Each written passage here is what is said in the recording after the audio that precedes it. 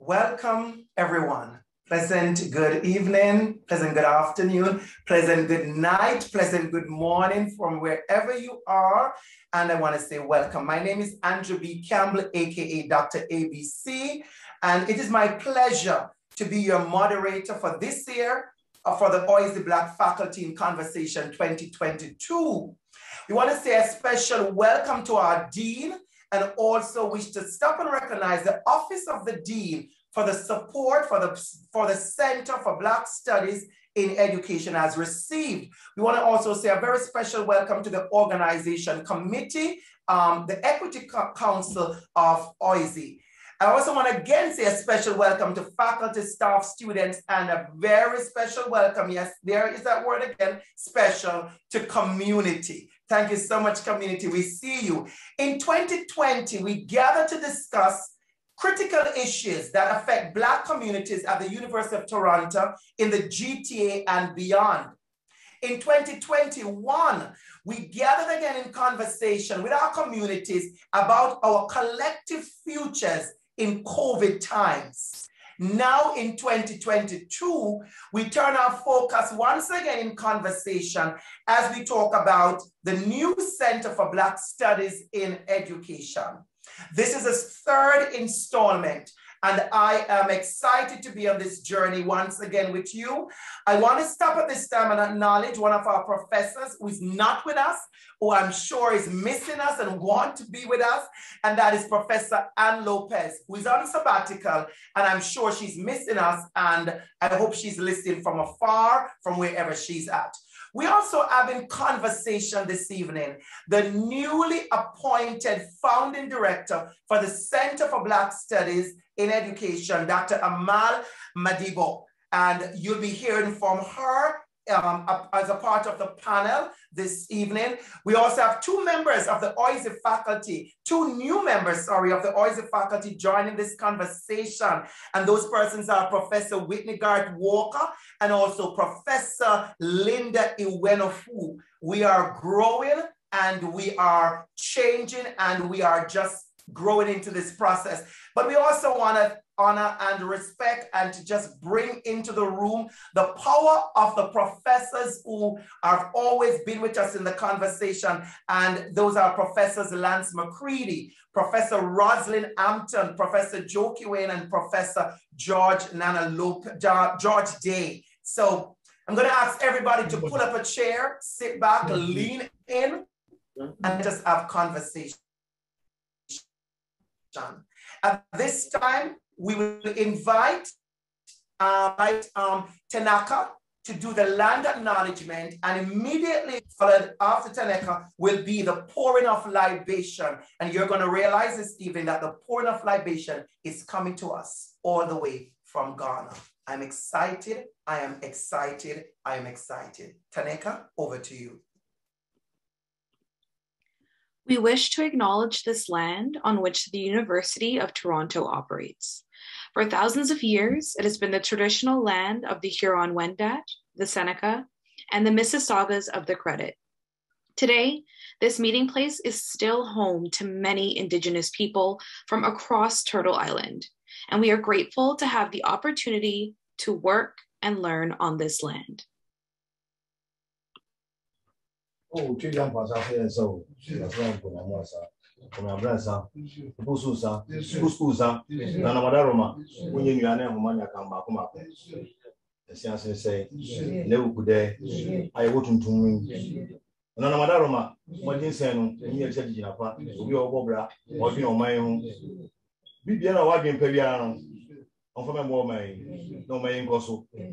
Nana mo machine nyina mo ade hye nyina kwaso na mo kwaso sa djumadi ye di pese ye di ne kwaso biem dododo nana no ye to ensa frɛ mu na ba jinsen no oposo nsa komi abre nsa o afri mu odi atu nsa na madaroma ye frɛ ba ko ani afra pem ye ko enu na ekɔ ye ba so enu na eba onipa biara wo asase so oda so da ye pa de na madaroma mo nkɔ de moa na bi mu yi se be ye o mai betu pon ye kwa ya ko akobi e kan wa kan bi no be je o mai e ti me akɔ nanim na madaroma ye ka de ibi anu wo na si father professor don't know friends for day, all corporate, all corporate, and Madaroma. Most one of the entire Masu, number number. I did be Musoni and Sabia, and Madaroma, my Majin on the and then ma the Busia. So more combine and Madaroma, who go cook food your problem. Now, so said, oh, my wife and pa, and another Musso Munti, put me in the call, not the number, Madaroma, Bonibia and Cano, on the Musoni and Sabia Becungiano, and I'm Pegu. I don't know how you answer so. Science that was young, and I'm here quiet by Impute Gra, when I'm not home, when I'm sick of fibre, a Piesica will be an Madaroma, and that's the father in such a wine, Nessica. Eh, how you so wine, Nessica, Namadaroma, who Quesica, wave ye, a same got Druma, and 1 year high, Namadama, where she don't wear. Here, Casa Nubium, Manakudru, one answer, one to me, or Casama Funti, on Tridom, Namadaroma, Madin Senum. Here can I say, you are not from this world, Bruce. Nana, and I know more number. Therefore, we say Njoki, Onkwaso, Njoki Nkwaso, Amal Nkwaso, Rosalind Nkwaso, Nkwaso, Linda Nkwaso, Lance Nkwaso,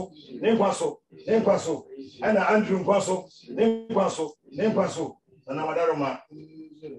Nana Dei, Ninkwaso, Tequila, Onoso Nkwaso, Nipa Abo Mudini now, and Madaroma, Gomie Ye, Mobrapa, Namasame, you pour her one, you pour her up and some, and yet the baby so, the baby Muyanka, Mamma dear, and Madama and French wine, and I won't come home. Let you be any, a sham Cosaco. When Papa Frank come, that's the only pay. I'm a professor. You when one or Chinabi, then come on, as when you have to be so you know any bow, and I'm a also more. On Father got to Borato. So we won't draw, no about Namadaroma. When you are working power more than an Pedano, opening here from. Imagine saying, yeah, sharing a Busia, and a Mampaso. Ghana Paso, American Paso, Canada Paso, yeah, sharing Nampaso. That's what I bet.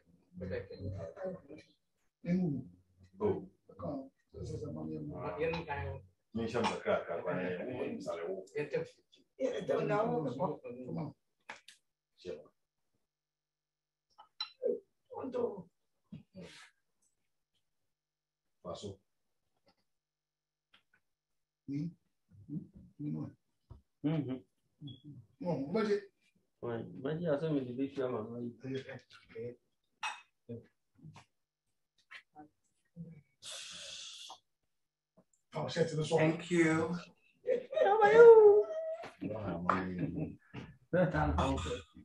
Thank you so much. Thank you so much. Thank you so much, Professor George Dei, and the leaders right there in Ghana. Thank you so much. As the young people would say, as the younger people would say, all the feelings. That's what they would say right now. All the feelings, all the feels. That's a language on Instagram of the young people. All the feels. Thank you, thank you, thank you. There's power in that. My whole energy is so centered, like all the feels. Thank you. Professor Njoki Wane, it's over to you. Please, at this time, provide some context to our community for the Center of Black Excellence for us. And then we go into our first round of conversation. Thank you, Dr. MBC. Thank you for the libation. Thank you for land acknowledgement. I feel centered, I feel blessed, and I am in a good space. So thank you, Professor Dei, our chief all the way from Ghana, for bringing it from the source. Before I begin, I want to say thank you to all the attendees. Thank you for my community of Black faculty for the work we have done.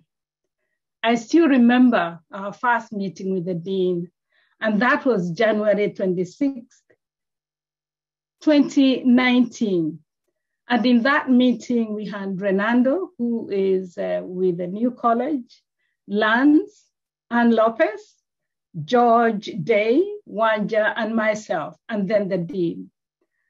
We were that small group. And we had requested we meet with the dean. And the idea was just to use one word, commitment. Commitment to making Black scholarship more visible. And of course, he asked, how would that be expected to be shown? Because you're already doing research, you're already publishing. And we said, number one, we needed resources, we needed space, we needed more faculty, we needed more students. And based on that conversation, we also indicated that we wanted intentional commitment in terms of hiring of Black faculty, intentional establishment of scholarships for Black students. And then the dean, I remember, responded by saying, why don't we start meeting every month so that we can come up with a tangible plan on how to go ahead. So in the second meeting, we said we needed initial funds to do our environmental scan. And also we needed information to start having a strategic plan because we couldn't just go ahead and say we want more faculty in all the departments, we want more students in all the departments. We had to have a strategic plan, which actually came into fruition.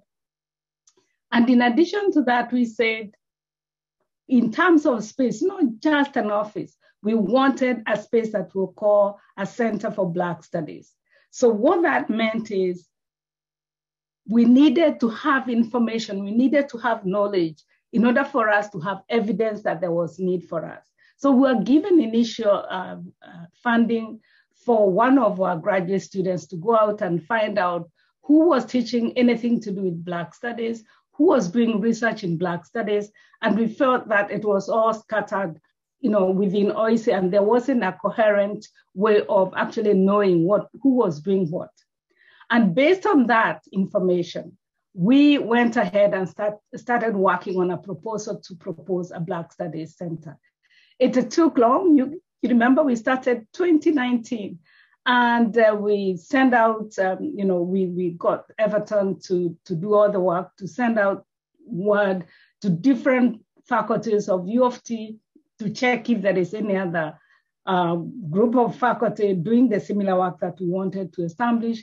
And when there was clear evidence that there was nothing like what we were proposing, we presented our proposal to the dean, associate dean, Michelle Patterson-Pedali, and through how we worked through to ensure that we had all the T's and D's and everything were mapped out. And I'll tell you, so at that time, Dr. Lopez and myself, we were co-directors because we needed at least the two faculty to guide the process. And last year in December, the center was passed unanimously. And from there on, of course, we started looking for a new director, and that is Madibbo. Let me just tell you, since 2019, January 2019, we have increased the faculty, the Black faculty. We have seed funding for the center.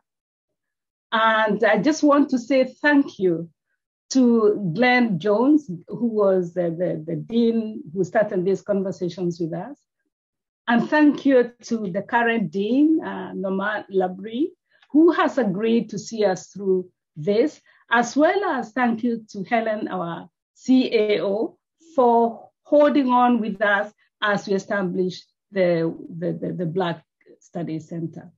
Thank you again for this wonderful, wonderful opportunity to provide that, because I think we are growing. We are growing. We started how many? 1, 2, 3, 4, 5, 6 of us. And now we are more than 10. We are growing. We are growing. Thank you. Thank you so much, Professor Njoki, for that. Thank you so much for that, for giving us context to the Center for Black Studies, the power of leadership, the power of advocacy, the power of heart, and the power of work. And I want to thank you for that. And I love that you acknowledge everyone. And for those persons, I just want you to know that how much we appreciate the work you do in bridge building, the work you do in heart building, the work you do in community building and growth. So thank you for that. We're going to go right into our conversation at this time because I know everybody's waiting to listen, waiting to hear all the great stuff that's happening and what people are sharing and how you can become a part of the work as well. So this first round, we're going to have all our panelists and they'll come in order. All our panelists will have 5 minutes. And in that first 5 minutes, we're going to speak about the significance of the new Center for Black Studies and how the work they are involved in would contribute to the center's mandate. All these professors are already engaged in amazing work, but now we're going to merge that amazing work with the mandate for the Center for Black Studies in Education. We're going to start now. George will follow by Professor George and Rosalind, Professor Lance, Professor Njoki, Whitney, Linda, and our new director will close off this first section from Professor Amal. So go ahead, over to you, Professor George. Yeah, just greetings to everyone again, and also appreciate the elders coming to join us in the conversation. Also, happy Black History. I think this is time for us to think through and basically take care of each other in these difficult times. I also want to just paraphrase my remarks in memory of one of all these great faculty members, Edmund Sullivan, who passed away a few days ago. So this is in memory, my comments are in memory of Edmund. I also want to acknowledge my colleagues who are on this panel with me. I think one of the things we all talk about is, look, when we have safe spaces, how they become very aspirational in terms of what we want to do. But it also means that we become aware of some of the historical and contemporary challenges that we see in the lives of us as scholars. And I'm here talking about challenges which have to do with coloniality defined broadly, right? No, I've been in Ghana for about a couple of months now, and I've been reading about, for example, the bomb threats that the historically Black universities and colleges in the US are dealing with at the moment. And then also we see when we look at the Ghanaian news, there's this heavy coverage of the so-called the convoy, those people who are claiming that they are defending their right, the Freedom Convoy. And what is very interesting for me is when we hear people talk about freedom and rights, right? And then when the police is asked to step in, the first person they actually arrest happens to be an indigenous man who was actually a counter-protester. This to me tells me a lot about what we're dealing with in that. And there's so many instances that we can point to. In terms of the question, I want to make this point, right? That look, a Black Studies Center is a celebration of Black excellence. We know it. But I think to me, I want it to be more than that. I want it to be a birthing of a new Black intellectual praxis in these educational spaces. So how do I see this new Black intellectual praxis? And I just want to highlight 5 points briefly. One is having an expansive intellectual agenda, an expansive Black intellectual agenda. I will caution that while this doesn't mean that all it's about race and Blackness, I also want to emphasize that it has everything to do with race and Blackness. But it's more than that in terms of the complexities of our lives. It's also in terms of the politics and the histories and that. So that's the first point. The second is also the issue about why it's important for us to connect the Black scholar or the Black learner with Black scholarship. The two are not always the same, but it's very, very important for us. And I think to me, I see the significance of how we're able to make that connection between the Black scholar and Black scholarship in this regard. And by that, what I mean is, for example, we have certain responsibilities as Black scholars, which goes beyond simply our scholarship. One is the mentoring of our students. There's also the responsibility, which is our obligations to our various communities, so that we don't advance our careers, our scholarship, on their backs or studying our communities from a distance, as many people have said. And this is why, to me, the conjoining of Black studies and Black scholarship become very, very important. Thirdly, Njoki in her remarks talked about the question of the Black Studies Center. It's a combination of a long history, but this is our story. The story of Black existence, our achievements, and our successes. It's not just long, but it also talks about struggles.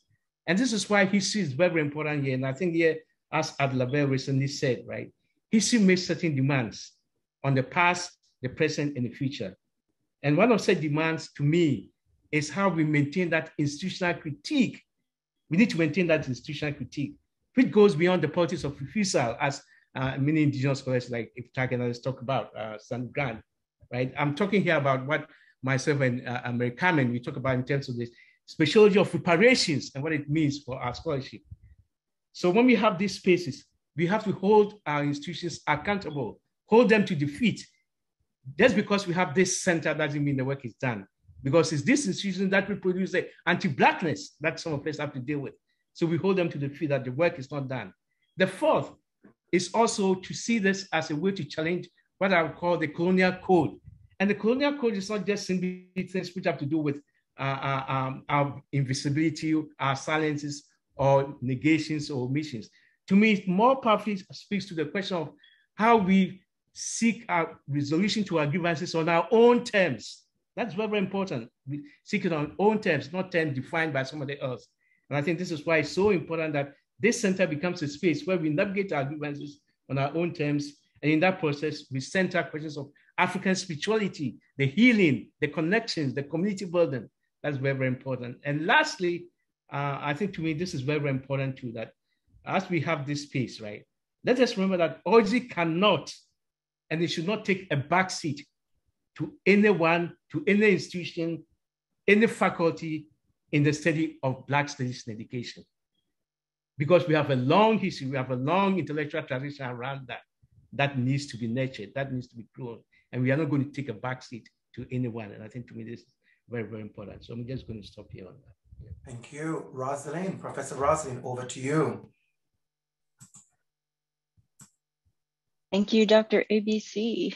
And thank you to Tinika for the wonderful opening of the land acknowledgement, to Professor Dei and the elders in Ghana, and to Dr. Wane for setting up the context through which this incredible Center for Black Studies and Education is coming into being.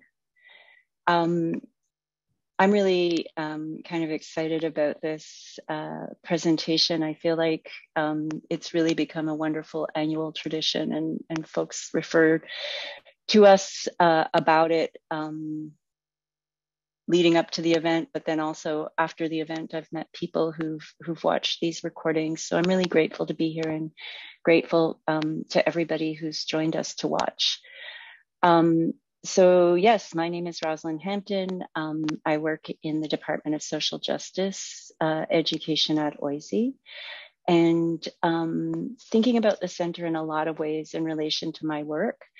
Like many other Black and Indigenous and other people who grow up in poor and working class communities, for me, university was not an obvious or even anticipated goal. And I worked like many years before and after pursuing an undergraduate degree. And I feel like this indirect pathway to academia really informs how I take up my role as a professor of Black studies.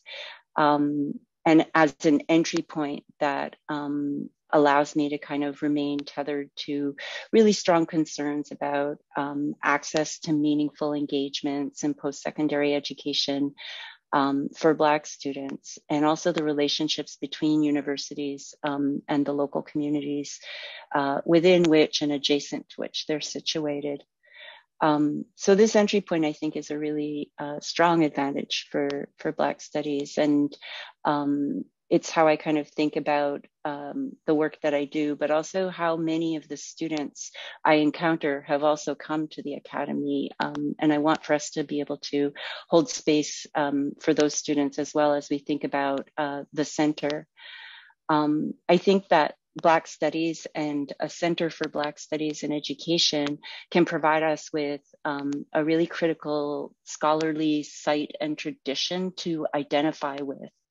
And in the name and tradition of Black Studies, I find space for pedagogical and research practices that, very much like what Professor Dei was saying, really prioritize relationship building, community building, collaboration, and explicitly work to undermine colonialism and capitalism in the ways in which their logics have kind of been the foundation of the Academy till now. So I think it's really important that we do work that explicitly works to undermine the competitive individualism, elitism, hierarchy, and authoritarianism that are really so often normalized within academia. So in terms of the tremendous potentials for the center, as you know, scholars of Black Studies, we're aware, of course, and that in addition to the incredible persistent work of senior Black scholars at OISE, of course, as Dr. Wane has described, the openings of institutional space for Black Studies are also happening within the broader context of racial neoliberalism and a period of reform in the Academy. The institution will benefit tremendously from the work of the Black scholars it hires, the Black students that are recruited, and indeed the various initiatives for Black Studies that are created. And this is in part the institution restabilizing its authority in the wake of Black and Indigenous activism and persistence, as well as shifting social, political, and economic discourses.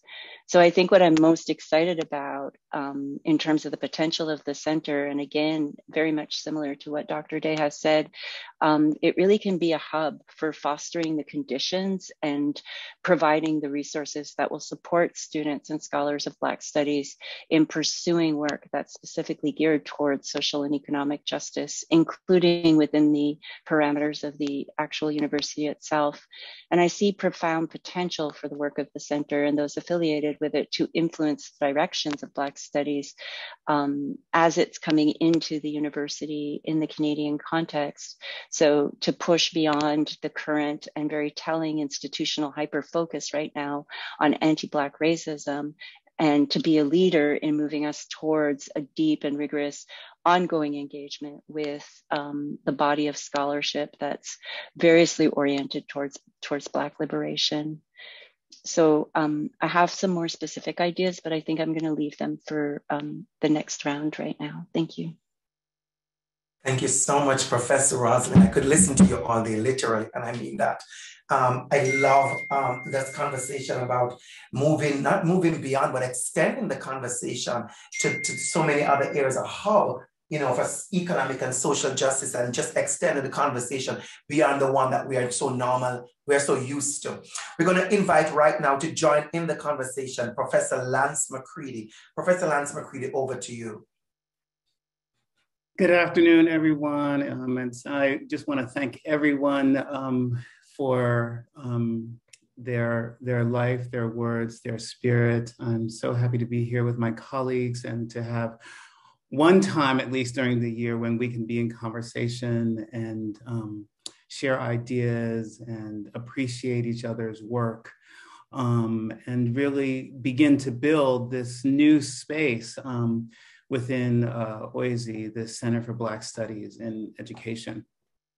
I think I just want to say that I'm an associate professor in the Leadership, Higher, and Adult Education department, and I'm affiliated with the Adult Education and Community Development program. And I'm also the director of the Transitional Year program, which was originally established over 50 years ago to provide more pathways for Black and Indigenous students to undergraduate study at the University of Toronto. So it's an access program, and I'm very proud to be a part of that tradition and to now serve as director of that program. I've been director of the program for 4 years. I think for me, I guess I'll speak sort of more specifically about how I want the Center for Black Studies and Education to really engage in this larger project of Black community development. And for me, Black community development is really a process where Black community members come together to take action and generate solutions around issues and problems that are facing Black communities diasporically. So I could also say sort of African Caribbean Black communities, sort of both locally and globally. And the way I focus that work and what I want to extend to the Center for Black Studies and Education is through my Making Spaces Lab. The Making Spaces Lab promotes Black community development through research, program adaptation, curriculum and training that's creative, decolonizing, restorative, evidence-based, and transformative. It very much comes out of my own lived experiences as a Black, gay, same gender loving man growing up in New York City. My academic study, first as an undergraduate in English, history, psychology, and African-American studies, which I think is important for people to know that sort of Black studies has always been and will always be a very much an interdisciplinary sort of area of work.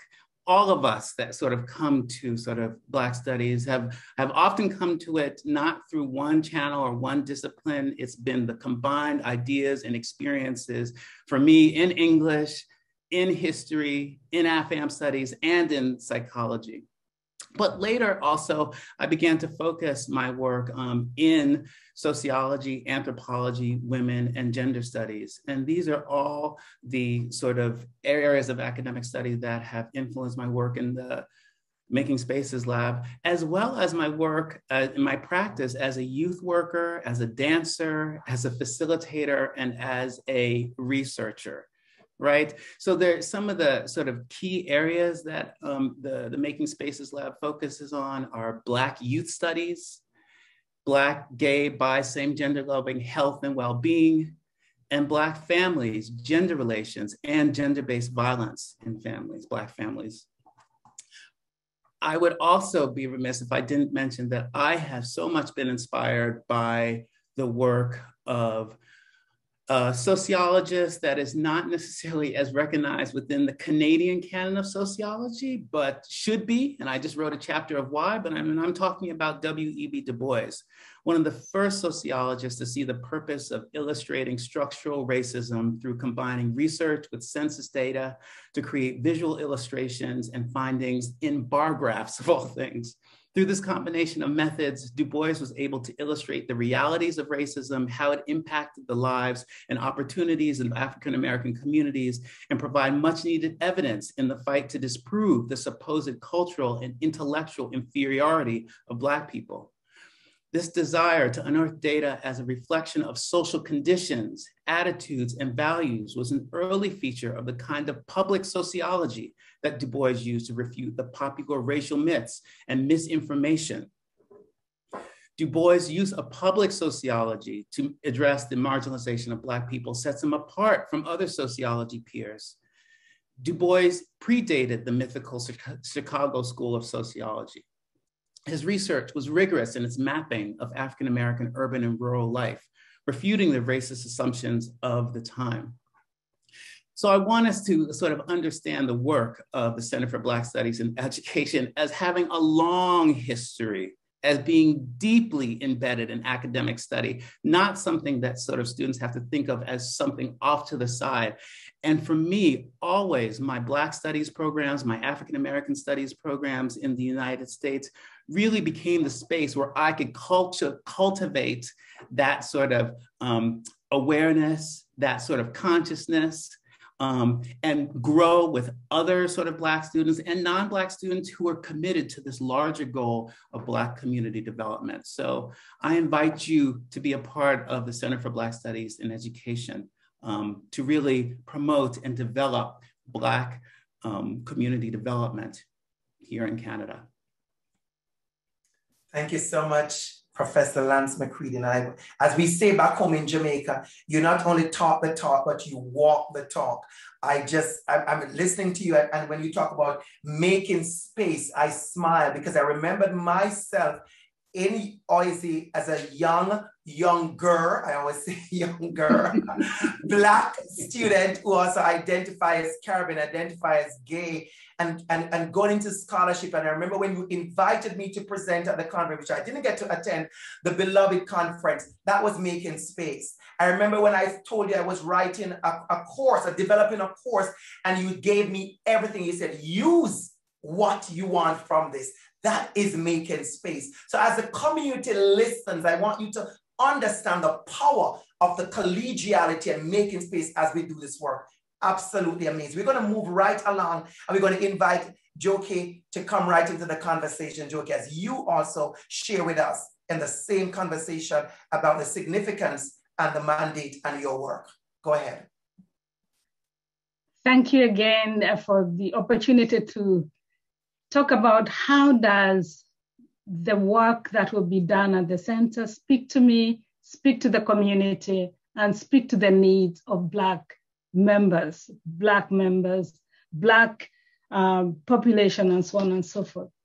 You know, when I think of the Black Studies Center, I'm thinking at a space where we'll be able to disrupt colonial logic, where we'll be able to interrogate and look closely to the work that we do. As when I say we, I'm talking of the Black community, the Black scholars, that the Black scholarship that is produced. And then the center will be that space that will be articulating and providing information in Black radical intellectual. In addition to that, it will be a space where people can walk to and say, can I look at do you have any information that is providing us in terms of understanding Black identity? Because sometimes when we talk about Black identity, it's misconstrued, it's misunderstood, and so on and so forth because of the heterogeneity of the various identities that we have. And also looking at the complexities, because we do have Black youth who say, I don't see myself as Black, I don't see myself as African. And, talking about that, in particular, when it comes to my work, I do remember when we started this conversation, and Etisen, who was our G at that time, when she did the research, we found that whatever was being done was scattered. This space will be a space where we can walk in and, whoever is working there, can you provide me with this or that in terms of a particular topic? And this will mean that, for instance, when I started at OISE, I looked at the gaps. There was no particular research done on Black Canadian women. And hence, that's how Black Canadian feminisms, African feminisms, or women of African ancestry began. All that work is going to be archived at the Black Studies Center. And also when we are thinking of Black women in leadership, I am teaching a course, I'm doing research with Dr. Lopez on Black women leadership. There was nothing at all.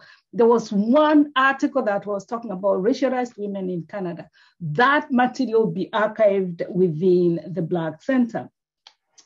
Right now, I am looking at where our Black boys, when you go through the halls of OISE or the halls of the academe, you rarely see Black men. You rarely see them. You can see them spotted here and there. Where are they? So my current research, once it's done, will do the archiving of that information there.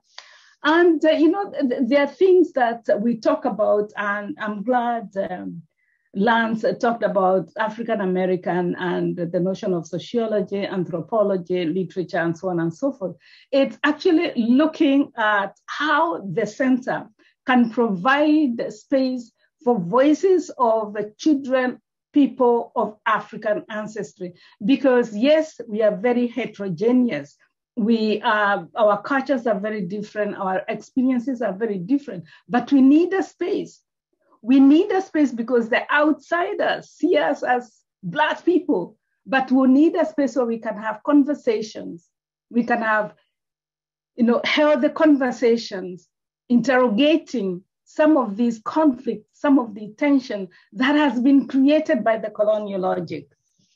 We need to have a space where we are talking about the colonial past, so that the history of people of African ancestry doesn't begin with the story of slavery. We do have, and right now, I'm actually doing research on that. There is so much that is not known about the African past that needs to be archived within that, within that center, where people can come from different divisions, different specializations, and have a conversation there. Professor Dei talked about African spirituality. It's well known. African spirituality goes way thousands of years. We need to bring it to the forefront. And the reason for saying all that is that, unless we take effort to showcase our intellectuals, our excellence, nobody will do it for us. And because we are constantly talking about, we need to liberate our mind. No one will liberate our mind except us. And we cannot liberate our mind without knowing where the next step is going to come from. And or the knowledge. The center will be that space where somebody can go and say, I need information on this, I need information on this. I'm stuck in my thinking because of that. So liberating our mind will not come from outsiders, it will come from us. And we have to make a concerted effort to liberate each one of our minds. And it starts from you. In other words, what I'm saying is that we have always operated from the margin. We have always operated from the margin. We are creating a center at the margin, a center that speaks to us, so that we cannot be pushed to the margin because we are already a center in itself. And last but not least, I'll end with this famous quote. Everybody knows about this quote by Chinua Achebe, which states that until the lions have their own historians, the history of the hunt will always glorify the hunter.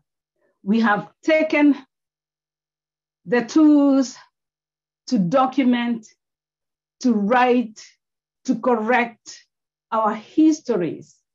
And those corrected histories, those stories will be found at the center. Thank you.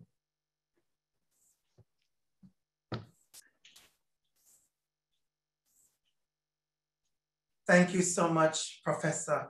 I'm bending down a little bit. Just give me a minute, because what I'm doing is picking up the mic that you just dropped.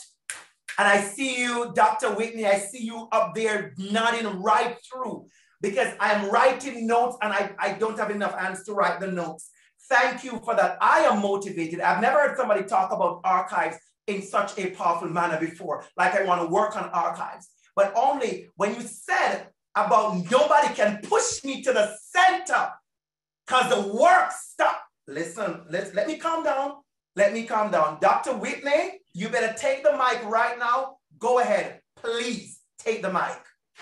You know, you will always see me snapping. You will always see me getting my little church rock. You will always see me participating physically, mentally, spiritually, emotionally, because that is what we do, right? That is what we do. As Black folks, we listen with our whole heart, our whole mind, and to see another person in the audience with a nod, with a smile, with a snap, that is encouragement, right? And so thank you, Njoki. So I'd like to introduce myself. My name is Dr. Whitneé Louise Garrett-Walker. I am wife to Dr. Jay Garrett-Walker. I am mama to Cadence Paz, daughter of Danette and James, granddaughter of James Garrett II, of Virginia Martin, of Barbara Huey, of Reginald Huey, and of Michael Verche. I stand on the shoulders of my ancestors, and when you see me, you see them, all right? I would also like to take this time to thank the Black Faculty Caucus. It was last year, around the same time, I hadn't even had my interview with OISE yet, and I was watching Dr. McCready, Dr. Wane. I was watching Dr. Hampton, Dr. Dei, and I was like, wow, what a powerful faculty, what powerful Black scholars. And now I'm on the panel, somebody. So this is beautiful. So I'm faculty in the Leadership Higher and Adult Education Department, specifically the Educational Leadership and Policy Program. And my research centers the experiences of Black and Indigenous women school administrators and the ways in which they cultivate joy, purpose, and define those things for themselves, along with the promise and their challenges that they may experience. When I was thinking about what I would do what I would speak about during this time, the first thing that popped into my mind is my favorite poem, A Litany for Survival by Audre Lorde. I'd like to read the last two stanzas. And when we speak, we are afraid our words will not be heard nor welcomed. But when we are silent, we are still afraid. So it is better to speak, remembering we were never meant to survive. And so if you have never read that poem, if you have never heard Audre Lorde, a African-American woman, poet, scholar, queer person, and just overall center in my work, please do yourself a favor, go to YouTube, Google A Litany for Survival and put that in your back pocket. Based on this poem and based on my identity as a Black, Indigenous, and queer woman, I really think that this center is going to support so many people, faculty, staff, students, other collaborators, community members, in our ability to reimagine, to unearth the Black radical imagination. All right, let me be clear. The Black radical imagination is all about remembering, right? It's about remembering who you are, whose you are, how you enter, and less so these colonial mindsets of how you want to be perceived and seen, right? And so the Black radical imagination is a space where we're able to challenge the status quo, challenge coloniality, challenge the ways in which we're seen in media and textbooks and leadership and teacher education, et cetera. And so I also see the center as a space for solidarity, centering love and critical hope. And so to do that, that's going to take a lot of work for Black folks to come together and undo, right? You know how you're working on an email and you go ahead and backspace? Well, there's so much for us to backspace. There's so much for us to release because it's no longer serving us. It is not. And so for that reason, I'd like to save a little bit more about what I have to say about the center in the interest of time, but thank you. Go ahead, Dr. ABC. Come on, right? I saw that nod. I was like, yes, yes, yes, absolutely. And then you took the mic and you talk about your work in working with school leaders and Black and Indigenous in cultivating joy. And I was like, okay, I'm at the right place this evening. We're going to invite another new professor. Thank you so much again, Dr. Whitney. We're going to invite our new professor again, who's with us and excited and just amazing contribution to jump right into the conversation. Dr. Linda, over to you. Please join us in conversation. Thank you so much, Dr. ABC. Thank you, everyone that is on this panel and everybody that's here today. I'm just honored to be here and to be a part of this. Like, you know, Dr. Whitney, I was watching you guys last year and just in awe of a lot of, you know, my elders being here that I've admired for years. So thank you. So I'm Linda Iwenofu. I'm a new faculty member at OISE, assistant professor in the Department of Applied Psychology and Human Development. I'm also a clinical child psychologist, so I'm actually involved actively in the clinical and community-based practice of psychology. So things like assessment, treatment, broader interventions, as well as in the scholarly study of psychology, more specifically Black psychology. And in my more recent work, I'm really interested in, the Black experience, Black children, youth, and their families, and community, and in understanding, the multiple ways that anti-Black racism and other social determinants of health, like migration, housing, social economic status, really impact our children's development, the mental health and well-being, and educational achievement among our communities and our children and youth. So in thinking about the center, and as a Black psychologist, of which there are so few of us in the field, I really want to speak to that field and that factor of bringing in psychology and the discussion around mental health as part of the work in the center. I really think that that's something that we can really contribute in an area where there's so little work that has been done in Canada, especially. As a faculty member in the Department of Applied Psychology and Human Development here, and being only one of two faculty in that department that is Black, I can tell you, we have 5 graduate programs. 3 of them are dedicated to teaching future practitioners in clinical and counseling psychology. We know that there's a mental health crisis in our Black community. We've talked about, and many others before me have talked about so many different issues that impact our community. We have higher rates of suicide among our children. And our kids are among the most distressed of those who seek out crisis supports. And Black kids and youth are still the least likely to engage with mental health supports for a variety of reasons. And we know that schools and our education system, fortunately and unfortunately, is often the primary mental health provider for our kids.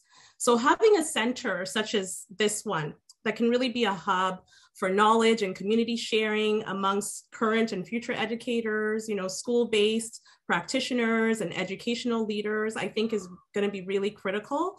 We also have very few practitioners of color, like I mentioned.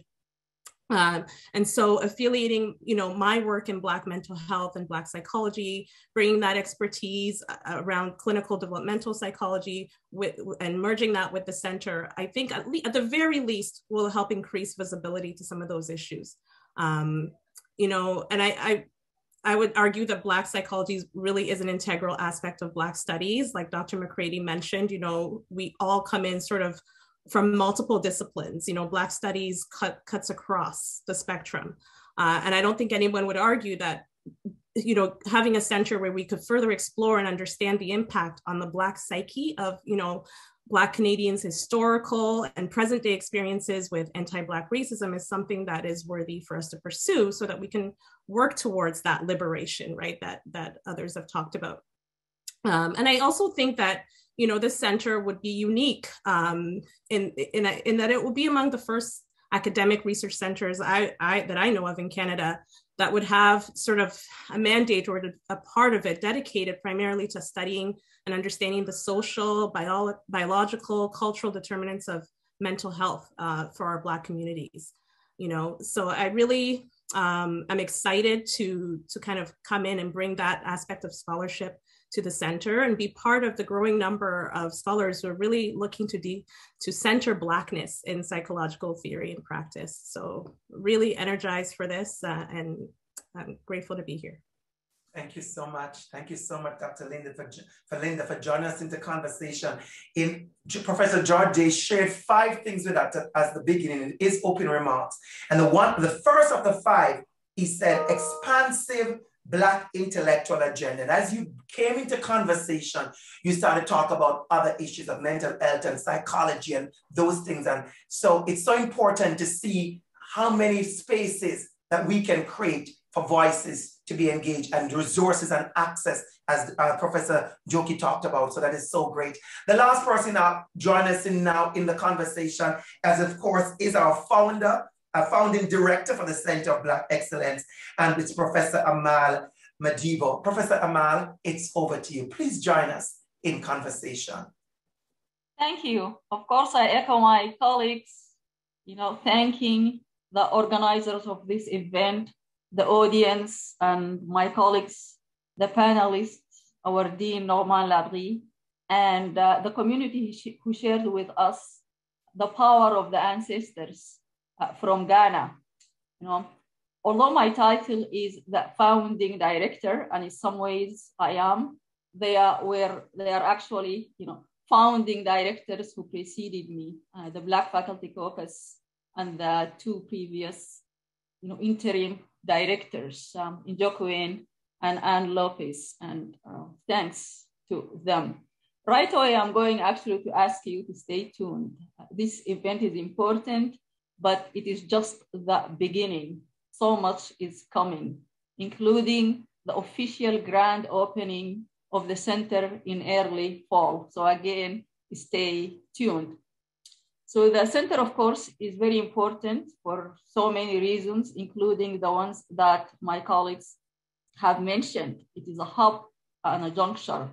It is a point of connections, connecting scholarship, education, and practice, connecting community and the university, and connecting Blacks in terms of connections and building, continue to build ties among Blacks in Canada, in Africa, the Caribbean, and the rest of the diaspora, and also connections of history, Black history, and the present in order to pave the way for the equitable future.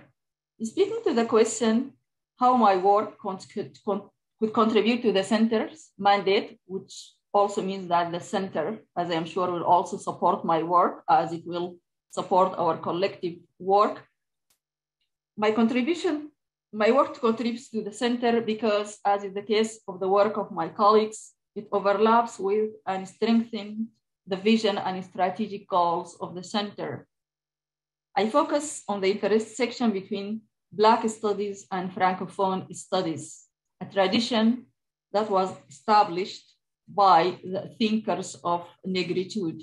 For example, Senghor, in his book, Negritude, a Humanism of the 20th Century, so Senghor stressed that Black studies make the Francophonie more humanistic because Black studies bring rich and enriching history, philosophies, and anti-colonial strategies against colonialism and associated anti-Black racism and so on. So I extended this tradition of the intersection between Black studies and Francophone studies to Canada. I have been conducting research, with Black Francophones in a number of provinces. And you know that in Canada, Black Francophones are invisible, both within the larger Black community and within the Francophonie.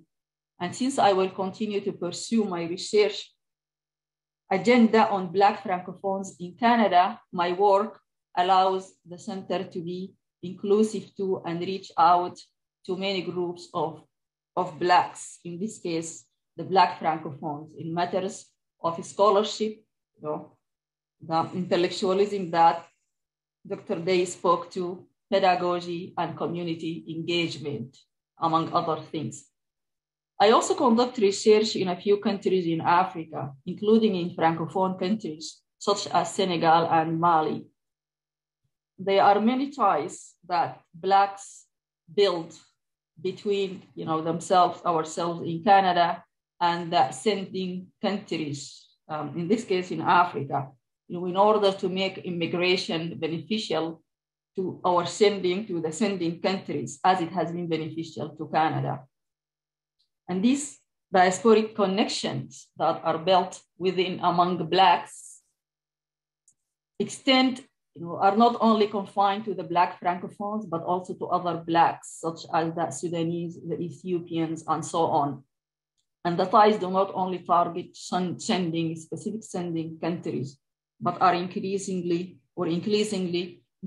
seek regional and continental sustainable development.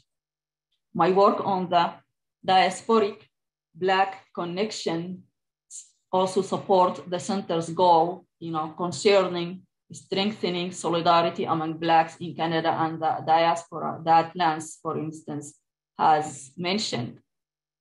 I also conduct research with the Sudanese in Canada and in other countries, in Sudan and other countries where they are relatively large Sudanese communities, such as Ethiopia and France. And this work encompasses issues of Islam and the struggle against Islamophobia. The connection between Black studies and Islamic studies deserve more attention because, as you know, there are many Blacks, Black Muslims or Muslim Blacks, again in Canada and the diaspora. And this work on Islam and Blacks also allows the center to be more inclusive, and as the center will also, help expand it. So I will wrap up for now. Thank you on this section. Thank you so much. Thank you so much, Professor Amal. Thank you so much. And thanks for your leadership and thanks for joining in. And we're going to jump right into it. Please remember, audience, that you can, if you have any questions, please place them in the question and answer section. I see there's participation there, not any questions, but people have given their accolades and they're sharing and they're pouring love. And that is so important. We're good for time and we're going to go right into our second question, our second round. I was very excited when Dr. and Professor George Dei started and shared those 5 things, which I wrote them down. I love number 4, a way to challenge a colonial code.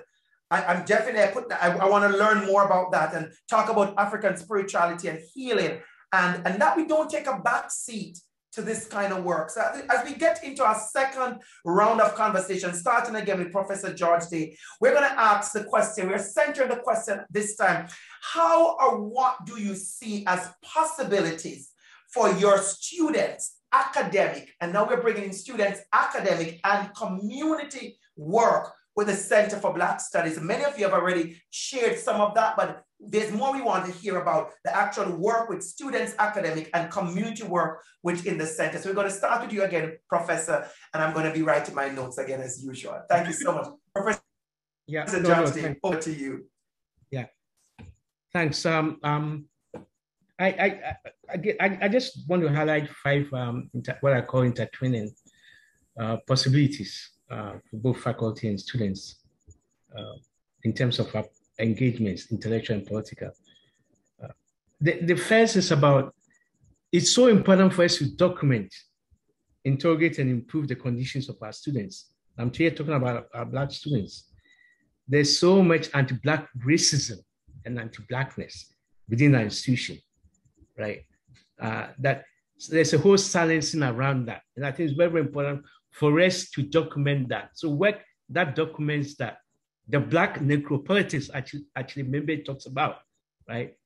For us to document that, because that documentation itself becomes a rich source of healing and learning from how people have survived some of these challenges. So it's very, very important. And I think if we recognize that Black studies veers from other disciplines, primarily because of its activism, right? Then this is the reason why we have to create this center as a hub, as what Amal was saying, as a hub for collective organizing and solidarity building. And so that's the second. And I think Njoki alluded to this also, right? As a question of what does it mean to talk about Black studies before 1492, right? The world did not begin with 1492. And so the whole question of African indigeneity. So, and this is why I'm working with students who are dealing with that question, right? How do we talk about Black studies prior to that? And there's a reason why that is important, because it allows us to see the categories of Blacknesses, right? And the conjoining of Africanness and Blackness. It allows us to see that because not only does the whole discussion of African indigeneity challenge the colonial appellation of indigenous, right? But it also allows us to see how Blackness, right, was conceptualized differently from the Euro construction of Blackness, right? And I think it's very, very important. Somebody was asking about the clothes the others were wearing. Blackness was about joy, was about pride, was about resistance. It wasn't about this, the criminalization that has been associated with that. It's a very important question. And I think to me, that means that we begin to restore our own lives, right? The whole power of restoring our own lives becomes very, very important in that regard for us to be able to do that.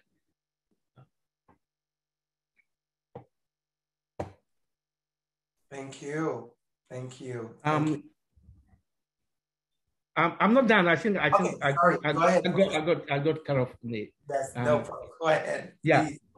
The third, right? I said I was going to mention 5. The third is the space for us to re-theorize, and people like Harris and Baird write about it, the Black and Indigenous relationalities. To see Blackness and Indigenous in radical relationality, right? And this, to me, the way I take it is how we see it as critical friendship. So we are very, very critical of each other, right? But also maintain the gaze where it needs to be maintained, which is around white supremacist logics, which always tries to divide and create this dynamic, this manufactured crisis, right, between black bodies and indigenous bodies. So I think what that actually looks at this radical relationalities as a way to build critical friendship and yet still keep the gaze on white supremacy and white supremacist logic. And the fourth is, yes, we talk about these centers and we see them as intellectual, but they also have to be social, right? So how do we bring social as part of the discussion of the intellectual? Which is to say that we can't talk about how our students are dealing with all these violences within our institutions and not find a way to heal and find a way to make them whole, which is about the social aspect of our work. So that social aspect is what I alluded to earlier, which is bringing in the question of the healing, the spiritual, very, very important in that regard, right? It's very, very important for it. So it's not just talking about the academic space, but it's also talking about how we use this space to be able to heal and create communities. And lastly, and this is the work that I'm currently doing, it's around the question of elders and eldership, right? So how do we bring, for example, eldership and elders' knowledge into the school system? That's one aspect of it. Because African elders provide a sort of wisdom and knowledge base, which is around the question of building communities, relationality, reciprocities, right?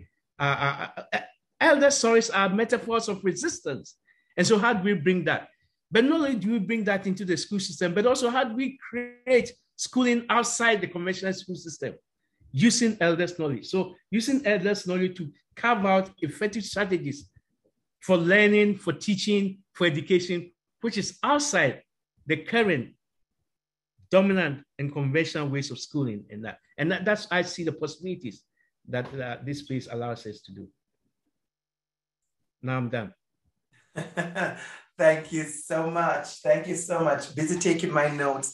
I really love, Professor George Dei, I really love you bringing in that social aspect of it as we preserve each, make a space so we can find that joy and that refuge and that self-preservation and all of those things. And today, I was just in conversation with TDSB, Center for Black Excellence, one of the leaders there, and they talk about the power and the importance and the value of elders in this work. So this is the second time for today, this conversation about elders is coming up. And so I've taken very, very special note to that. We're going to ask at this time to join in the conversation. Professor Rosalind, go ahead, please. Thanks. Really happy that we're all both bringing a lot of diversity to the conversation in terms of ideas and perspectives, while also on the same page in a lot of ways. And so I too am thinking about the center in relation to our work and our students' work, first of all, as like a site for student organizing, and particularly autonomous student organizing. Thinking about even the National Black Graduate Network, which is run by and for grad students and connects Black students and all students of Black studies across the country. And And OISE has supported this project from its inception. And OISE graduate students, Sherry Daniel and Marcus Singleton, have served as its first two coordinators. So Marcus is the coordinator now.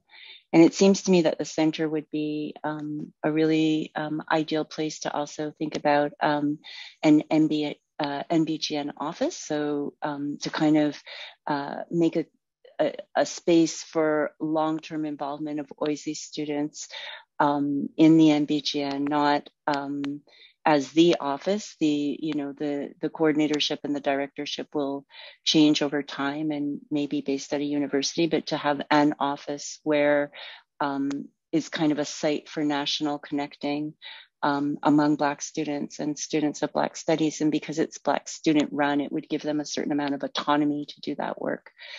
And also involve more students at OISE.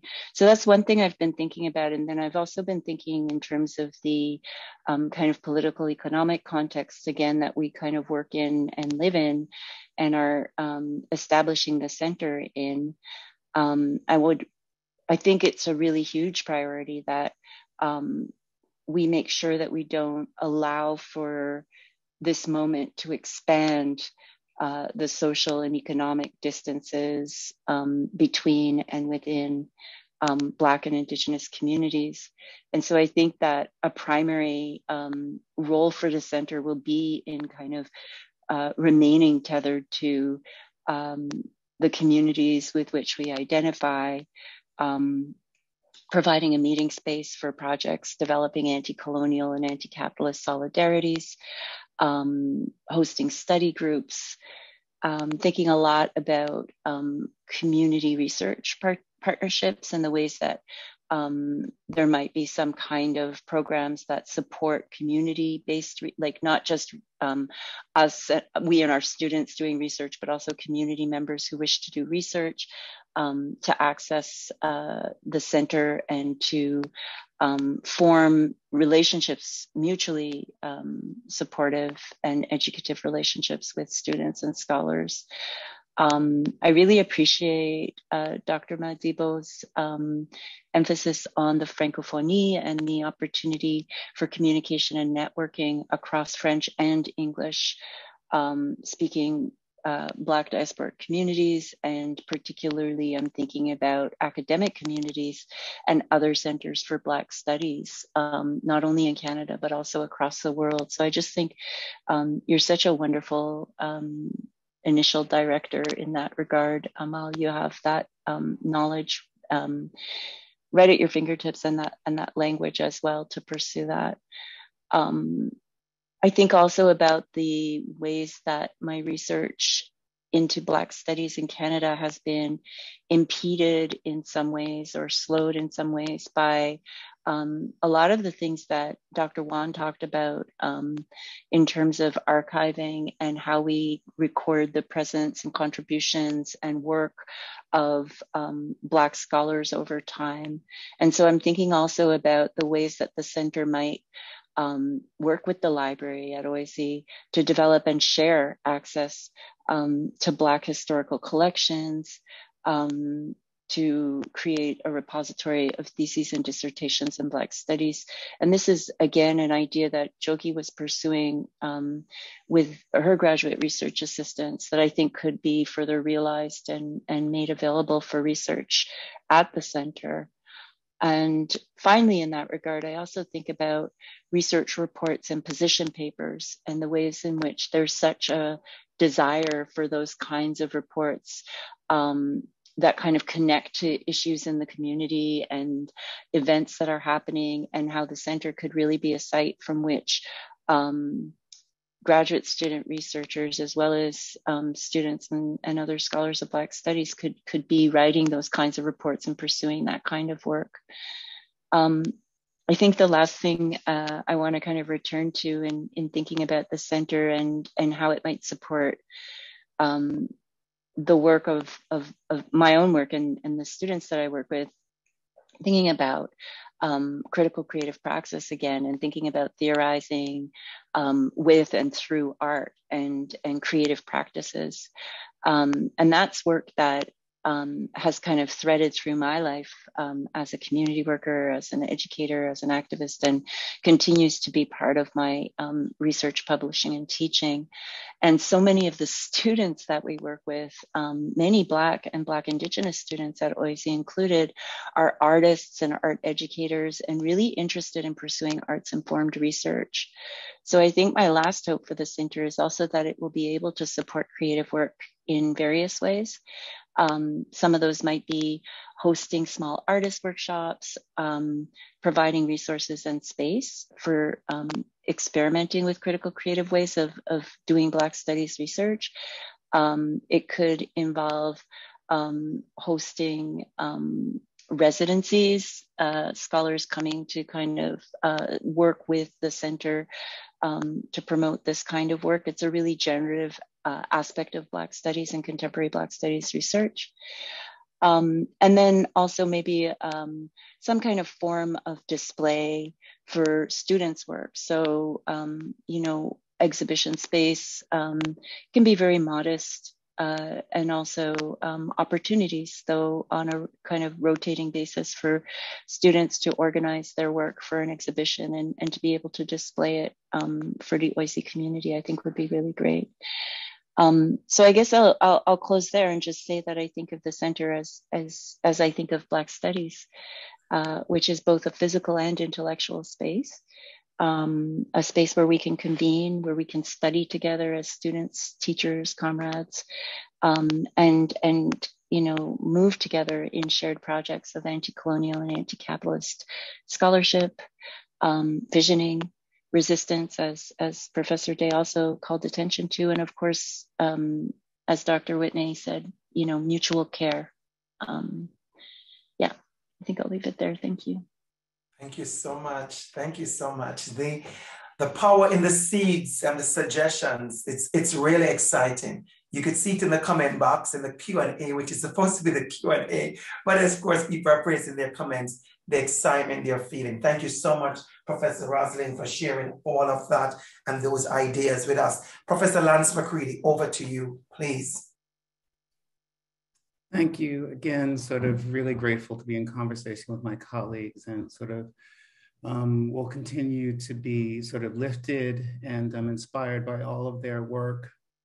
And I just want to, I guess, talk a little bit about myself, a little bit about why, you know, a Black Studies program in African American Studies was important for me when I was just beginning as an undergraduate student. And, you know, I often got the message coming into sort of my undergraduate study that somehow I had to subtract or I had to sort of let go of my interest in sort of Black liberation, about giving back to my communities, and that somehow that was too narrow a focus, and that somehow was meaning that I was sort of shutting down or narrowing even my sort of academic and scholarly development. And, you know, incidentally, I got that message here at OISE too when I first arrived, when people thought that sort of applying for a Social Sciences and Humanities Research Council grant to focus and look at the experiences of Black boys in school, they thought that that was too narrow, or wonder if something like that would ever get funded, right? And so thought that I should be pursuing a more sort of obviously universal or inclusive research program. And I think that's actually animated. You know, that's not something that Dr. Garrett-Walker and I have talked about yet, but, you know, this whole question in policy around these universal policies versus these targeted policies, and what's best that contributes to the overall sort of growth and well-being of society.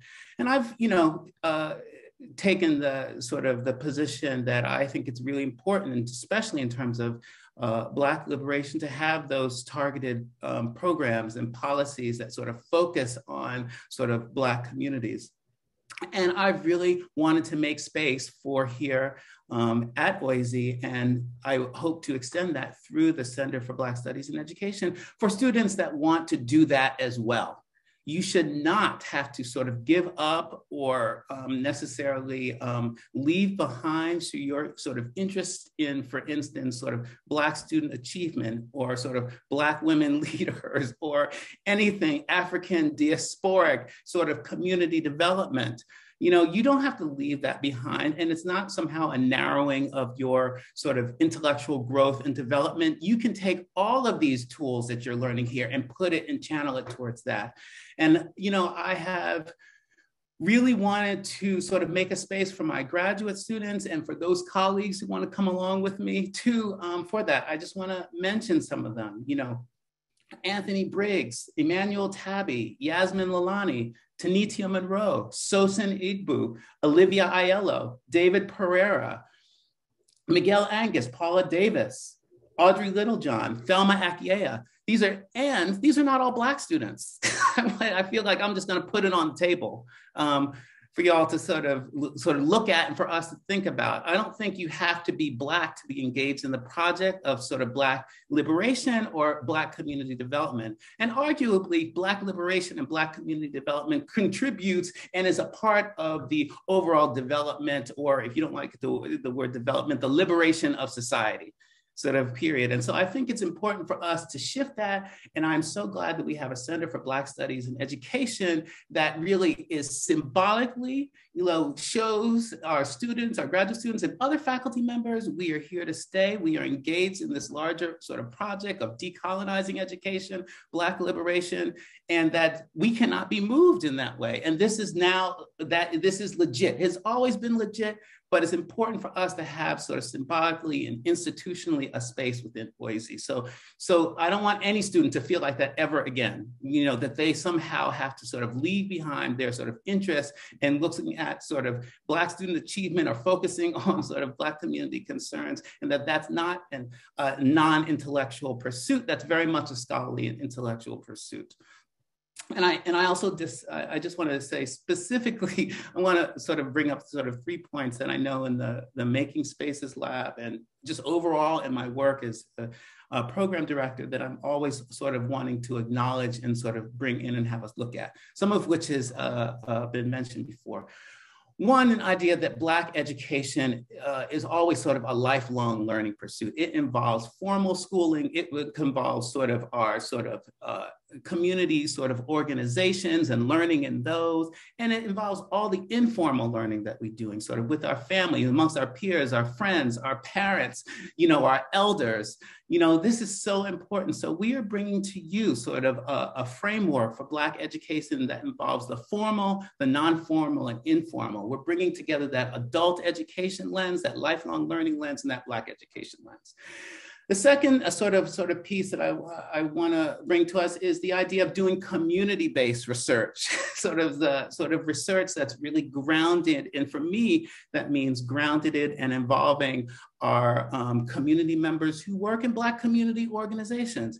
I myself have focused a lot of my work with the Black Coalition for AIDS Prevention, which is one of the oldest and the largest sort of what they call ASOs, AIDS service organizations for Black communities in Canada. It is amazing sort of place. There's so much work. There have been so many community members that have dedicated their lives, that have prevented so many people from dying of HIV and AIDS, that have provided community, that have also contributed to this larger agenda of sort of Black health, right? And we'll continue to do that. So it's really important that and when we're doing that work also that we engage our community members, we engage the folks working in these programs, we engage these directors, facilitators, and program directors as equals, not as someone that's always going in to teach, but someone who's going in to sort of build capacity. That is wants to contribute to the overall strength of that sort of organization. And that sort of gets to sort of my final sort of principle that I want to bring is that is one of truly sort of collaboration and sort of collaboration as equal, as us all being encircled. That's why I'm so drawn to sort of restorative approaches, for us sort of being able to listen to one another, to sort of meet as equals and not necessarily to always to create these hierarchies, for us to sort of lend sort of the privileges and the resources we have sort of in collaboration to this larger sort of agenda for me of Black community development. So it's really important that sort of we bring this lifelong learning lens, this community-based research lens, and this spirit in the work of collaboration through the Center for Black Studies in Education. Thank you so much for that, Professor Lance McCready.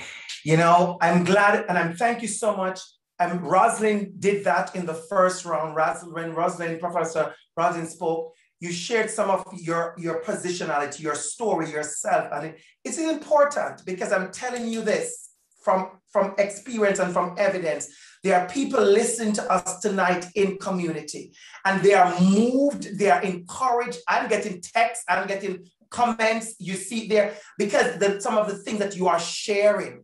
And what the community is seeing is they're not just seeing professors that they admire and respect a lot, but they are seeing professors that they are realizing, wow, there's a deeper connection. I'm hearing spirituality. I'm hearing more about community. I'm hearing the story. Because Lance, you really touch me again. It's very special. Because when you share that story, I want to let you know that was my story right here at OISE as well. And I've had more than 3 other persons said to me, that's their story. The idea of narrowing, of what we want to do seems somewhat of narrowing intellectual growth. And so that is something we have to really disrupt. And Njoki talked about the going to the edges and putting those things. Professor George Dei talked about the colonial codes. These are the ways academia has done hurt and harm to Black scholars and Black students and Black studies. And we have to, like you said, Professor George Dei, you're number 3, hold institutions accountable.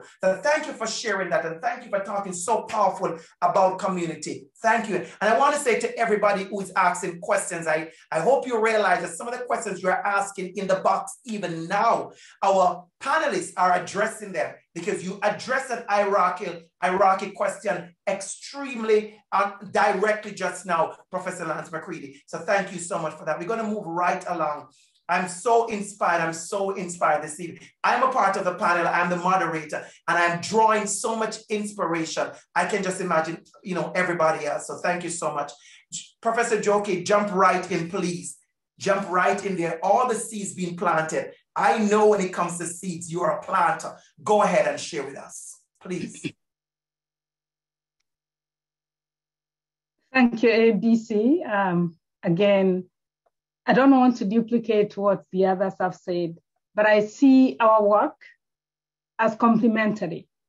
We are coming from different angles, different directions.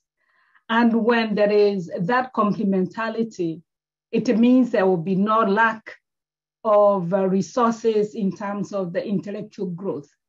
That's number one. I see us as having a unity of purpose. There is a purpose for us to bring everything pertaining to people of African ancestry, to Black folks, to place it on the center. The other thing is, talking about student research. Students, honestly, they are so smart, the students we have. And sometimes they get constrained in terms of what they can do within an academic space. At least now I know that in the last, I think 1 year and a half, we have a professor within U of T who is there to teach dance, to interpret dance, to interpret what it means to be an artist, the spoken word. The center will be that space that will be providing, space for students who want to come, and their dissertation is their spoken word. Their dissertation is the movement of the dance, because as Black people danced, they did not dance for the purposes of dancing. There was a reason why they danced. When the Black people drummed, they were not just drumming so that people could move their bodies. They were drumming with the passing of messages. So I see all this complementarity, all this work that will be done under the center, under the umbrella of the center, will sort of be the connective tissue to the community. And I'll pause there to say, I remember when I started work at OISE, the Black community And the indigenous community held my hand. And I will say this in terms of Zenena Kande. She opened her home where we could meet as a Black community to discuss the issues that were taking place at OISE and to strategize. I want to say thank you to her. Now we do have a community of intellectuals that we can do that, but we should not forget that some of the seeds of what we do came from the community. The other thing I would like to say, at the beginning when it was only George Dei, every year George will organize a market.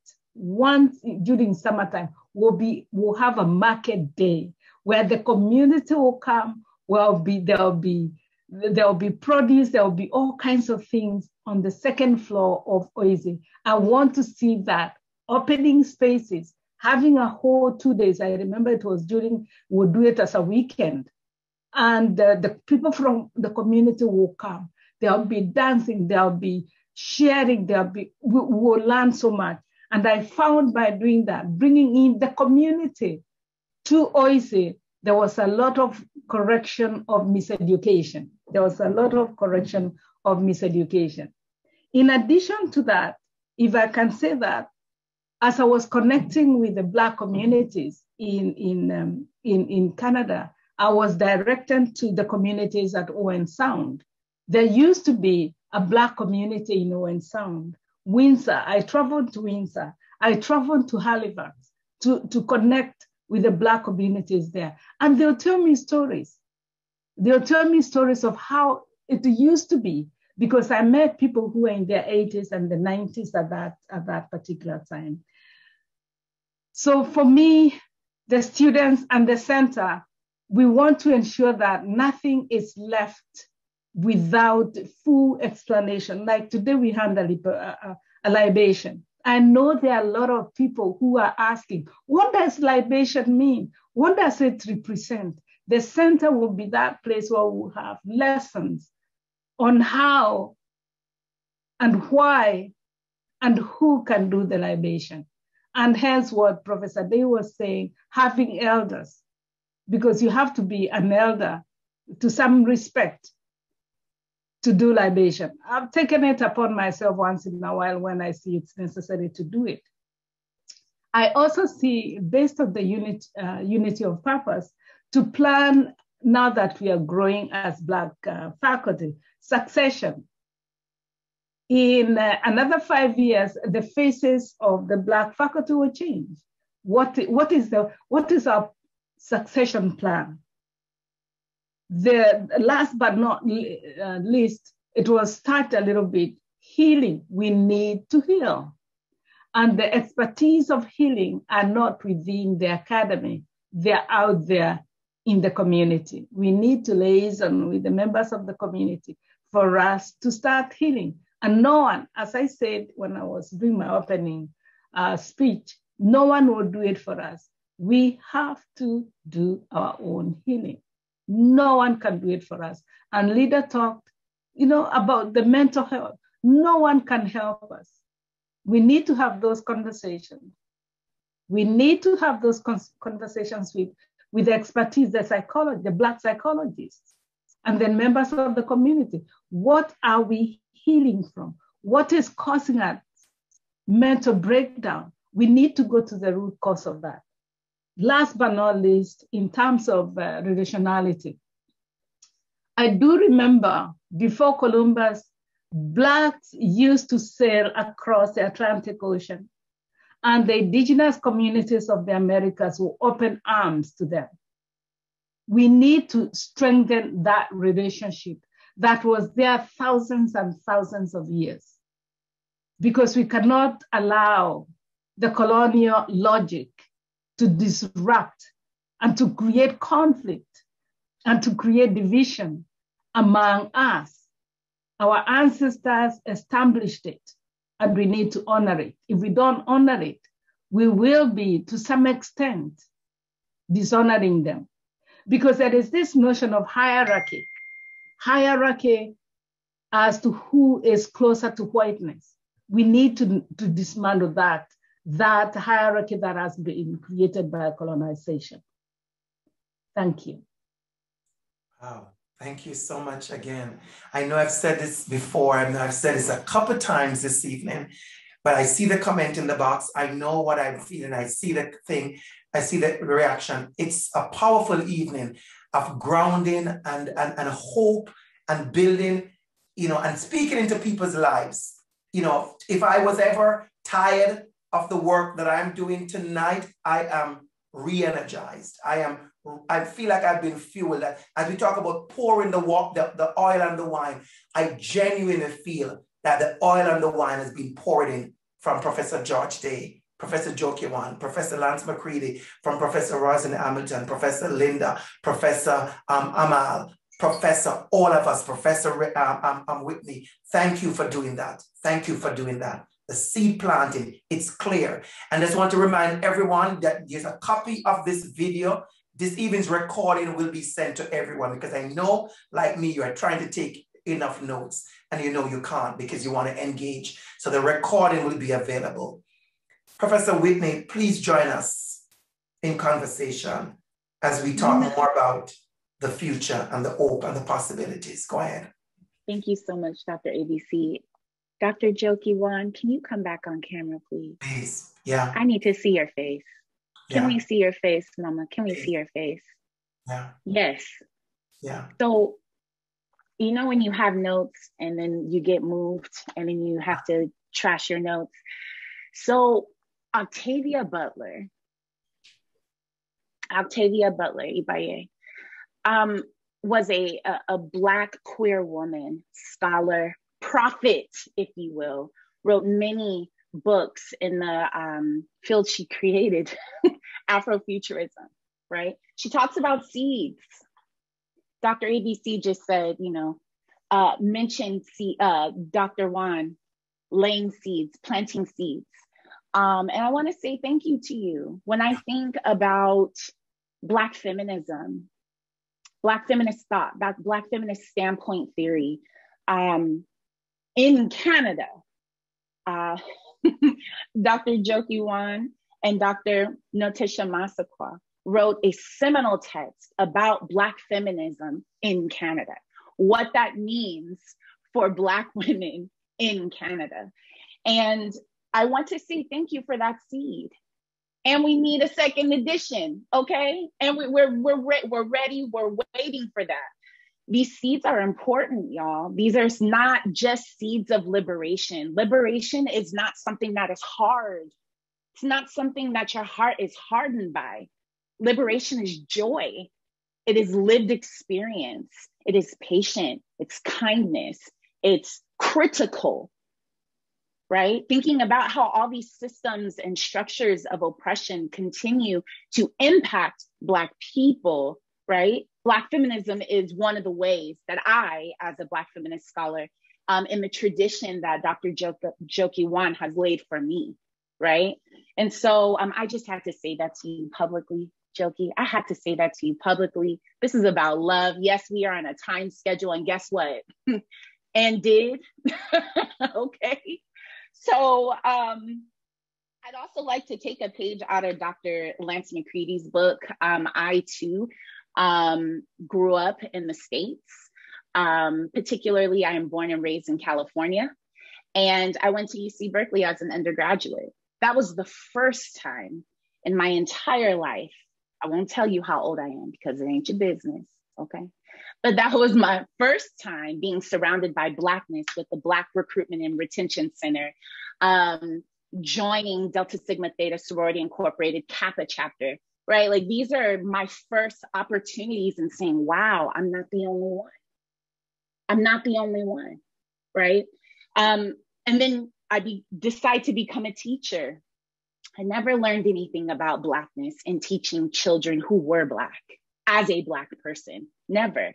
When I was studying to become a school administrator, never, not once did I learn about how the experiences of a Black, Indigenous, and queer woman, how I would be perceived differently, how I could say one thing, right, in a meeting, and someone else who doesn't look like me or is positioned the way that I am in the world could say the exact same thing I said and then get more kudos than me, policy get passed without, right? And so being Black is more than just experiencing, you know, this epithelial environment. It is in everything, in our culture, in music, in food, in literature. We are everything, right? And so when I think about what I want to see as an educator, as a scholar practitioner in this center, I want folks in teacher education to see themselves reflected in this center,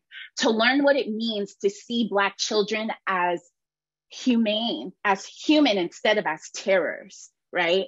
As capable of learning instead of, oh, you speak differently, you must need an individualized education plan, right? Like I want that to be the case.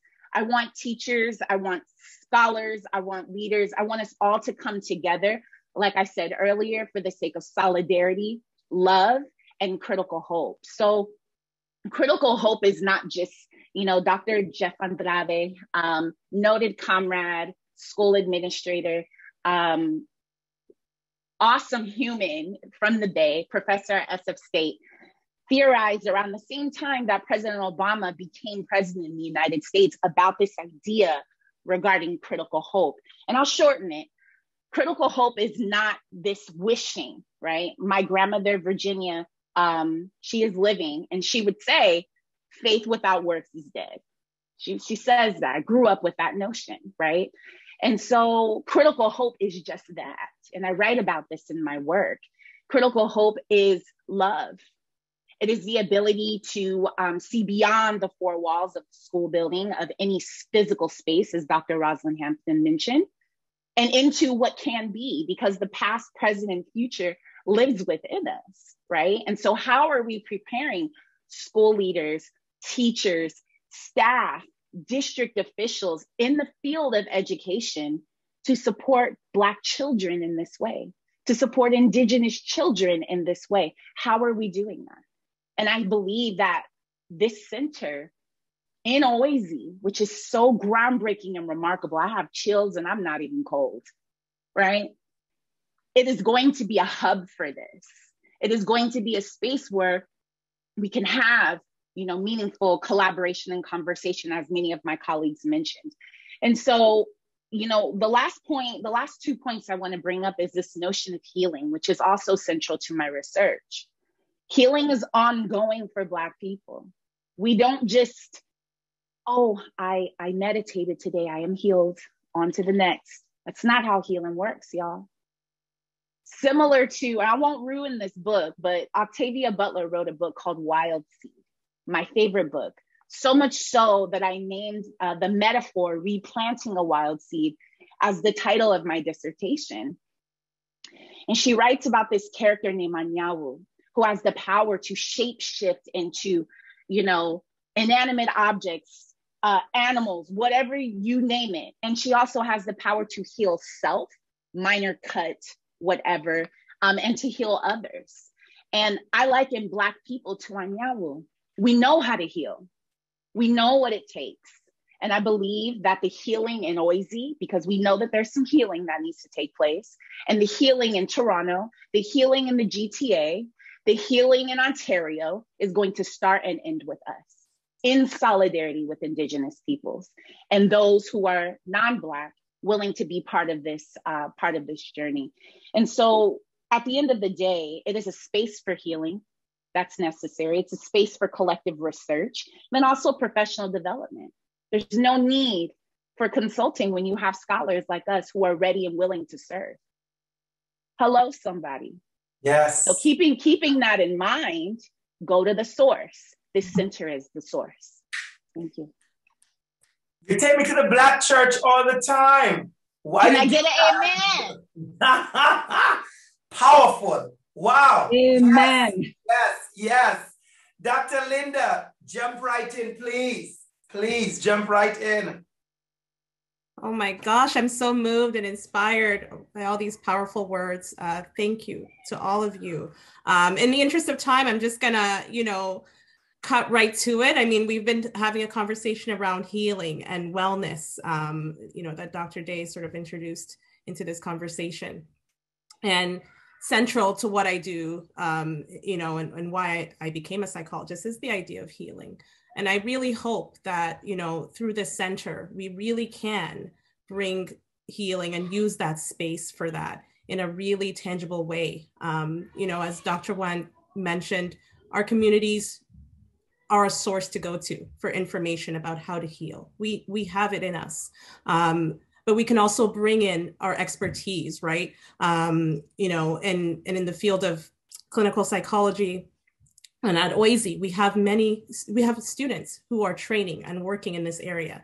And so if we can kind of capitalize on those and leverage that knowledge and that expertise, we can actually you know, create opportunities for students to support each other. You know, when we have these incidences that do occur still, where there's, you know, violence against our students, race-based violence that happens. Often, you know, we're scrambling for how do we support our students? What do we do?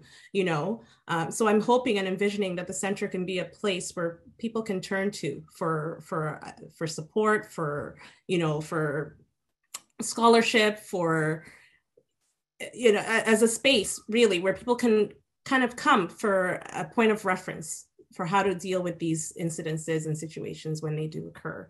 And a big thing for me, I'll just add, is mentorship. You know, it's so huge.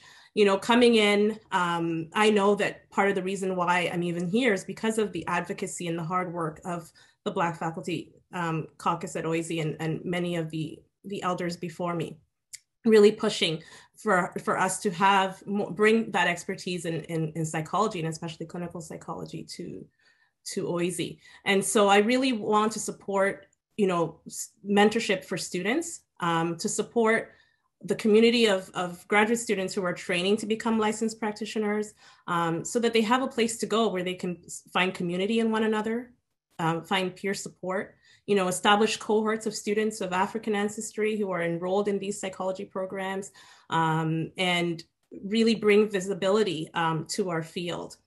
And, you know, and engaging them with some of the work that's being done. We're really excited right now. There's a new the Association for Psychologists in Canada has a new section on Black psychology, which is something that's completely almost radical. So really excited. There's a lot of traction in the field, and I'm just excited for this center to be a space that we can really leverage some of that expertise and the skills and the students, and also have it to be a place where we can really support the healing work that we need to do in our community. So I'll end there. Thank you so much. Thank you so much, Professor Linda. Professor Amal, join us again back in conversation with all this seed planting and the level of conversation we're happening about hopefulness. Join us in conversation, please. Yeah, thank you. I am very empowered. But also being the last speaker, most of what I wanted to share has been iterated, which is fine, because it reminds me and us that, you know, we each have our specific focus, but we also have common goals. You know, so it is all good. But so I can say that, yeah. So my grandmother taught me that the sky is not the limit, and this notion of the sky is not the limit, my grandmother did not appropriate it. Actually, the opposite of is true. And she said that is because there are no limits, because believing is powerful. And when I was a student at OISE in what is now the Department of Social Justice Education, where I am now, you know, happily a professor. So when I was a student, there was no mention of a Black Studies Center. Although, of course, we know that, you know, the idea of a Black space, you know, and the inclusion and activism role that Black spaces play has always been there. But the idea of a Black Studies Center didn't crystallize when I was a student, and Professor Wane said that, you know, they convened the meeting, their first meeting back in 2019. I left OISE in 2006. And Linda said that there are 2 Black professors in her program. Actually, when I was a student at OISE, there were 2 Black professors at OISE. The pioneers and leaders and educators, George Dei and Njoki Wane. So now, obviously, there is a center, an actual center, and we are a community now of educators, and our numbers and work will only grow, will only continue to grow, which tells that together we can accomplish so much. As the new director of the center, I see a world of possibilities.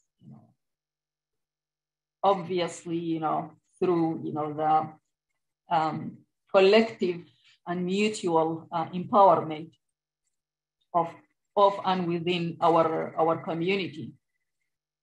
Regarding students, of course, there is the issue of mentorship. Mentorship of Black students is a priority. And again, when I was a student, I was at OISE, I was mentored. So lucky and fortunate, I was to be mentored by my Black educators. And it was a very empowering experience, which helped me so much, to navigate the predominantly white university and to find a place for myself and also then, from our community, including students. Speaking about the community, and we know that the university and the community are not disconnected. They are very much connected and mutually, again, enriching and empowering. Dr. Dei, reminded us of the elders and how to include them in the center, which is a very important issue. And, overall, the intergenerational dialogue is very important, which also means that the center is important for the center, and we will do that to also focus on Black youth, programs and workshops, to empower Black youth. That, could be, one of some of the work that the center will do in partnership with the community. For example, Dr. Hampton made an excellent suggestion of, for the center to host exhibits by students that can also be extended to the community at large, so that also artwork by the larger community could also be displayed in the center. And of course, engagement also with the schools is very important, including with the Francophone school system and higher education. You also mentioned, the important issue of documenting knowledge and continuing to document Black knowledge and also claiming Black knowledge. Lance mentioned that Du Bois has not gotten to date the recognition that he deserves as a founder of sociology, and not only in Canada, by the way, it is in sociology overall.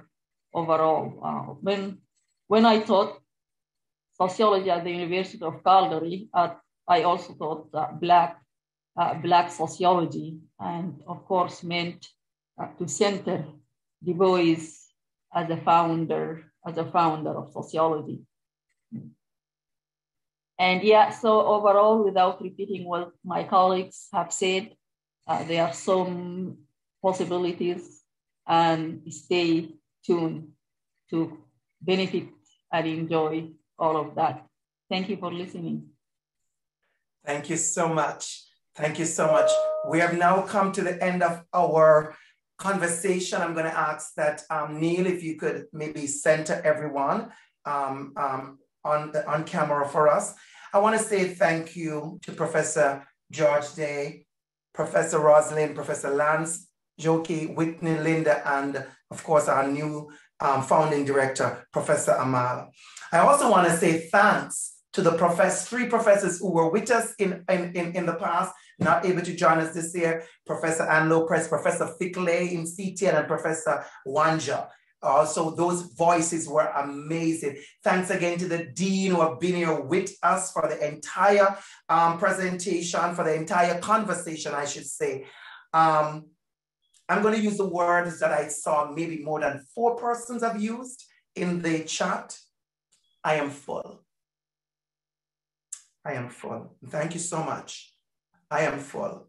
You know, I am one of those persons who's always out there sitting down and listening to all of you and just taking all of this. I am full. Thank you so much. Thank you so much. Thank you so much. We're going to close right now, but the last voice for a minute just to say thank you is our leader. We must recognize our leader of the chair of the Equity Committee, Professor Emmanuel. Professor Emmanuel, please. Last words, the wrap up and the vote of thanks. Thank you so much. It was a pleasure serving you. See you next year, same place, same time, when we continue our conversation. Professor Emmanuel, over to you for the thank you. Thank you, Andrew, for your amazing moderation. And tonight, I would really like to thank all those who contributed to the success of this event. So first, the Dean's Office, who has doubled their efforts to make this event happen, and particularly Dean Normand Labrie. I would also like to thank Education Commons and the OISE Communications team who have worked hard behind the scene. Then, of course, the Social Justice Department and all its members, especially those who joined the panel today. And to each, thank you for your commitment. Then all of you who joined us, and we had 550 registered today at noon, which is a record, really, congratulations.